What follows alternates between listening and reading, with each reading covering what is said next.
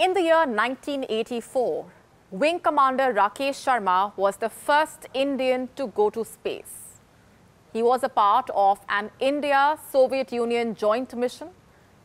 Sharma spent 8 days aboard the Salyut 7 space station. When he was in space, Sharma received a call from the then Prime Minister of India, Indira Gandhi. "How does India look from space?" she asked. "Sare jahan se acha," Sharma replied. "The most beautiful in the world." Hello and welcome. This is Gravitas Plus. I am Molly Gambhir. I'm sure, like me, you too were glued to your screens on the 23rd of August when Chandrayaan 3 landed on the moon. What a moment of pride that was. I'm here to tell you that Chandrayaan 3 is just the beginning. ISRO, the Indian Space Research Organization, has a list of ambitious missions lined up, from a mission to study the sun to putting Indians in space. ISRO is booked and busy. And with Chandrayaan 3 on the moon, ISRO will now turn to the sun. That's right. In early September, India will be sending a solar mission. Its name is Aditya L1. It is India's first space-based mission to study the sun. ISRO aims to put Aditya L1 around the Lagrange point 1 of the Sun-Earth system.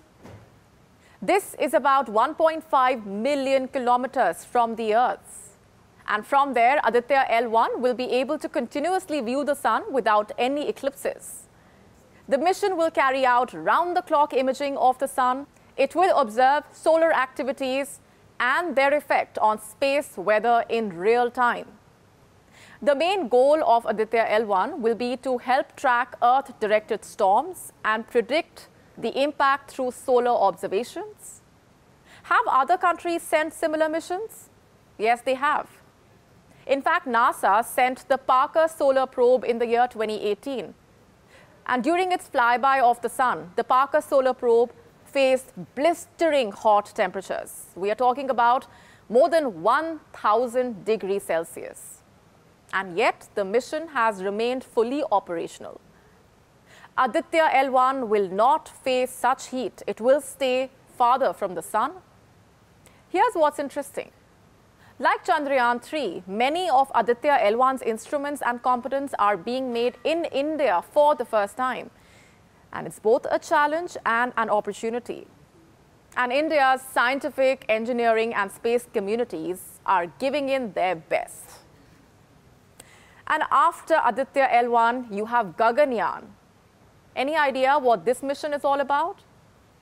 Well, it's India's first manned space flight. India is sending humans to space. Gaganyaan will be a 3-day mission. There will be 3 crew members aboard. They will be launched into an orbit of 400 kilometers. You see, ISRO has been preparing for this human space flight for a while now. It has been training astronauts, working on space suits. But as ISRO works on the space mission, it's also simultaneously working on another moon mission. And this one, by the way, is in collaboration with the Japanese Space Agency. This mission is called LUPEX, or Lunar Polar Exploration. A Japanese rocket will carry an Indian lander and a Japanese rover to the moon. The goal of this mission is to confirm and investigate the presence of water on the lunar poles. Also to gain insight into how water on the moon evolved to its present state. And also learn about the moon's environment. Not just the sun and the moon, ISRO is also working towards zooming in more closely on the home planet. Learn more about planet Earth. ISRO and NASA will be putting together a powerful Earth observation satellite. It's being called NISAR, N-I-S-A-R, or NASA-ISRO Synthetic Aperture Radar, and it is scheduled to be launched in the year 2024. The satellite will track movements of Earth's land and ice surfaces in extremely fine detail.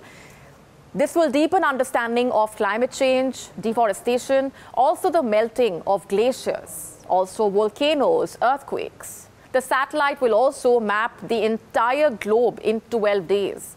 and help scientists understand the dynamics of our forests, our wetlands, and our agricultural lands.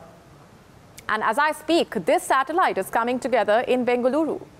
Not just that, ISRO is also working on a project to study X-ray sources. The mission is called the XPOSAT, or X-ray polarimeter satellite. It is India's pioneering mission aimed at studying the dynamics of astronomical sources in extreme conditions. And what are these sources? They are the black holes, the neutron stars, the active galactic nuclei, and the pulsar wind nebulae. These essentially are complex emission mechanisms that challenge our current understanding. India's XPOSAT endeavor marking a significant milestone in the country's space research efforts. The mission will provide valuable insights into the nature and behavior of these celestial objects. It also holds the promise of a better understanding of our universe and make big contributions in astrophysics. It is only the world's second polarimetry mission using X-ray. NASA launched its IXPE in the year 2021, and XPOSAT is expected to blast off later this year. And then we have the Chandrayaan-1 mission.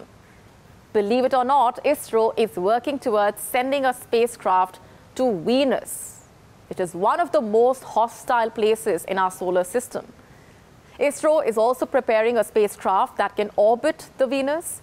The goal is to unravel what lies behind the curtain of sulfuric acid clouds that engulf this planet. The mission is set to be launched in 2024.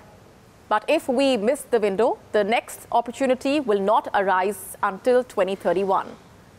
And Sweden is also participating in India's upcoming Venus orbiter mission.